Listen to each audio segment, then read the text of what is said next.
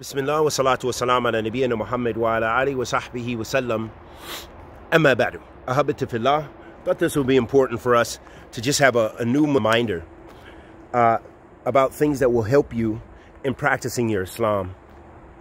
Because first and foremost, it can be a very difficult and lonely path, especially if you live in a place where there aren't other reverts like you, or you have a community that's not very welcoming from whoever that may be, because that can be the case, unfortunately. And what I would say is, first and foremost, do not give up hope on Allah subhanahu wa ta'ala. Understand that Allah subhanahu wa ta'ala has favored you above much of his creation to bless you with the ni'mah of Al-Islam, that Allah has given you and favored you to become a believer in him. And your practice is not based upon the practice of the people. Why do I say this, ahabati fillah? Because you will find so many people have so much cultural baggage, cultural forms of Islam, and cultural expressions of Islam, which some of the people even claim is traditional. Yes, it is traditional, but it doesn't mean it's correct. It's not traditionally Islam, meaning it's not going back to the Quran and the Sunnah of the Prophet Muhammad sallallahu alaihi wasallam, and how his companions, radiyallahu ta'ala anhum ajma'in, how they understood Islam. That's something you want to learn. So you begin by understanding that and learning about who Allah subhanahu wa ta'ala is. Learning about who Allah azza wa jal is. You need to know who your Lord is, the one you worship, the one you dedicate everything, because Islam is about that. That is the first, that has to do with the first pillar of Islam and the first pillar of Iman. The first pillar of Islam is to bear witness that there is no God worthy of worship except Allah, and that Muhammad is his last prophet and messenger. So you need to be grounded and know and understand that everything is for Allah subhanahu wa ta'ala.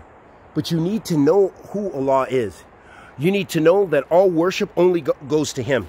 So anytime someone is teaching you that you can go to the graves of the deceased and pray to them, pray for them to intercede on your behalf, or that you need some intermediary or you need a scholar to come closer to Allah, or that you should pray, have adoration for your sheikh or others, then know these people are calling you to misguidance. Because Islam is freeing you from the life that you had before, which was servitude to many things in this creation, and it is bringing you to the light of the servitude of the one who created everything, subhanahu wa ta'ala. This is your Lord, tabarak wa ta'ala. So you want to make sure that you have some understanding about Allah subhanahu wa ta'ala, that he's the only one worthy of worship.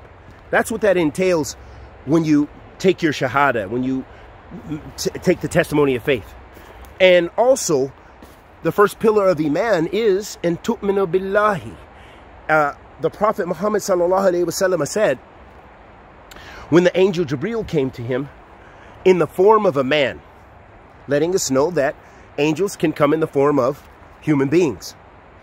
He came to the Prophet Muhammad sallallahu alaihi wasallam. He said, Ya Muhammad, akhbirni al-Islam. He said, O Muhammad, tell me about Islam. O Muhammad, tell me about Islam.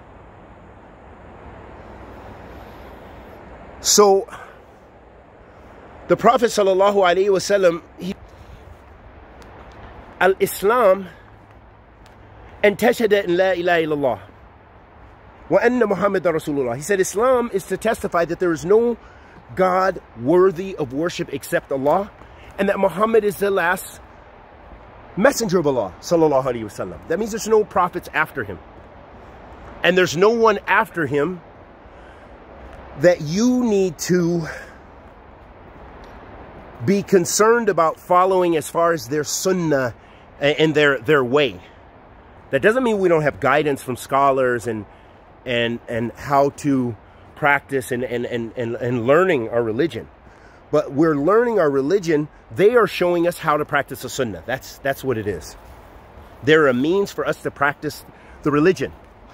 But when Jibreel came to, when the Jibreel alayhi salatu wasalam came to the Prophet Muhammad sallallahu alaihi wasallam, and then he said, in the second, after he talked about the 5 pillars of Islam, he said, فَأَخْبِرْنِي عَنِ الْإِيمَانِ, or he said, أَخْبِرْنِي عَنِ الْإِيمَانِ. He said, tell me about faith.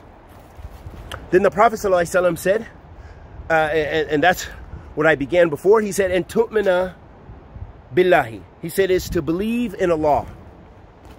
That was the first pillar, to believe in Allah.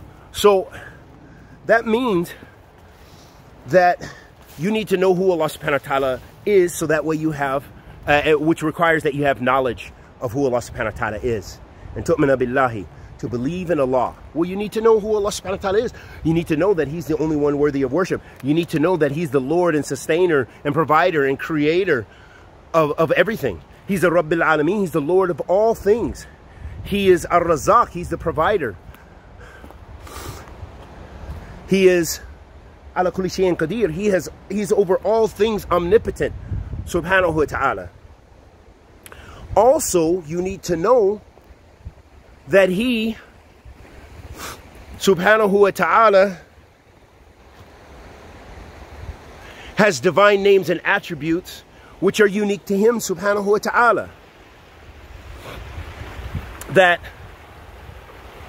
for example, we believe what Allah subhanahu wa ta'ala says about Himself in the Quran, as it came in the Quran, and we don't have to ask how. We don't have to make a resemblance between us and the Creator. We don't have to. For example, Allah subhanahu wa ta'ala, one of His names, He is Ar-Rahman. He is the most merciful. That is His name, subhanahu wa ta'ala. We know His name from the Quran. And He said that He is the most merciful. We know that people also possess the quality of mercy. Okay? Hopefully your parents were merciful to you. Generally the fitra, or the general rule is that mothers are so merciful to their children. Generally, you know, unless she's an oppressive mother, she's a drug-afflicted mother, whatever the case may be, that caused her to go away from her innate nature or circumstances. But generally, women, the mothers are so merciful to their children, and they're the most merciful. But we don't make comparison between the mercy of Allah and the mercy of creation. So although a mother is merciful, and let me tell you something, if I were to run into a bear out here, and it was a mother bear with her, I think they call it a sow, and running with her cubs, they will charge you, even if you are no threat. They perceive you as a threat. And she will do everything to make sure that I'm either dead or the threat is gone. Okay? That is from her mercy. And that is her general inclination for those little cubs. She will do what it takes. That mercy is unlike Allah's mercy. So that is very important for us to understand, that although we will find traits that have the same name, or attributes that have the same name in this world, and that way we understand. We have an idea about what it means. The meaning is known. But the how is unknown. We don't know how Allah subhanahu wa ta'ala's mercy. We only know what He described how He described Himself in the Quran and in the Sunnah of the Prophet Muhammad sallallahu alaihi wasallam. So that is very important for us to understand when it comes to the divine traits and attributes of Allah subhanahu wa ta'ala. And that's why we have to know and understand this concept of Tawheed, the concept of monotheism. What does it mean, Islamic monotheism? Because it's unique to the other faiths that have what they consider monotheistic beliefs.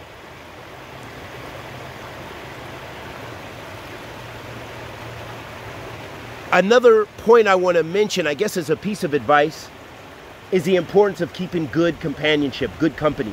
People who are going to remind you of Allah subhanahu wa ta'ala. People who are going to help you learn your religion. People who are going to be a source of good and a good reminder for you, because this will help you to remain Muslim with all the challenges that you face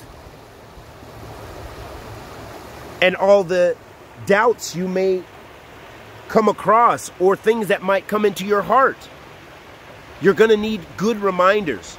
So read the Quran often, read the Sunnah often, and do what you can to learn more about Islam, and learn it only from Ahlul Sunnati wal Jama'ah. We ask Allah subhanahu wa ta'ala, the Almighty, to accept our good and forgive our evil. Wa sallallahu wa sallam ala nabiyyina Muhammad.